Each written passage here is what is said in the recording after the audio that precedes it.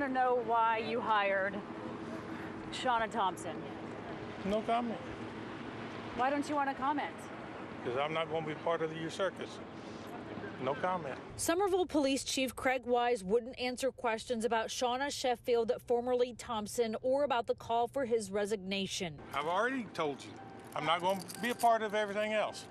So, good night. He left quickly after the city council meeting tonight, which brought protesters and sharp criticism. We don't believe that we would be safe here in our town. City council members could hear the chants outside as inside they took up the issue of Sheffield. Her now ex-husband, Terry Thompson, was convicted of murder in the choking death of John Hernandez outside of Denny's in 2017. Video showed Terry on top of Hernandez, Shauna, a Harris County sheriff's deputy at the time, next to him.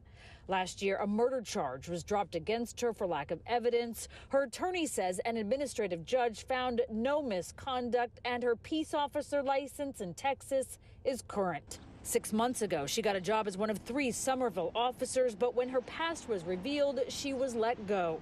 Tonight was about possibly bringing her back to a $15 an hour job the chief has said no one wants. We will continue to go anywhere and everywhere because we don't feel like it's right or that anywhere or anyone is going to be safe as long as she's protected by a badge. Before the meeting, Hernandez's family stood with Somerville residents in opposition. She stood there and she did nothing. And then took their protests to the meeting walls. All members present voted against the measure to rehire. The mayor took the issue farther, calling for the city administrator and chief to resign by tomorrow morning. For them to not just bring this bad apple into our community in secret, but then to bring her back for a second round is just too much. As Hernandez's family celebrates a win tonight. We're really happy with the decision that they made.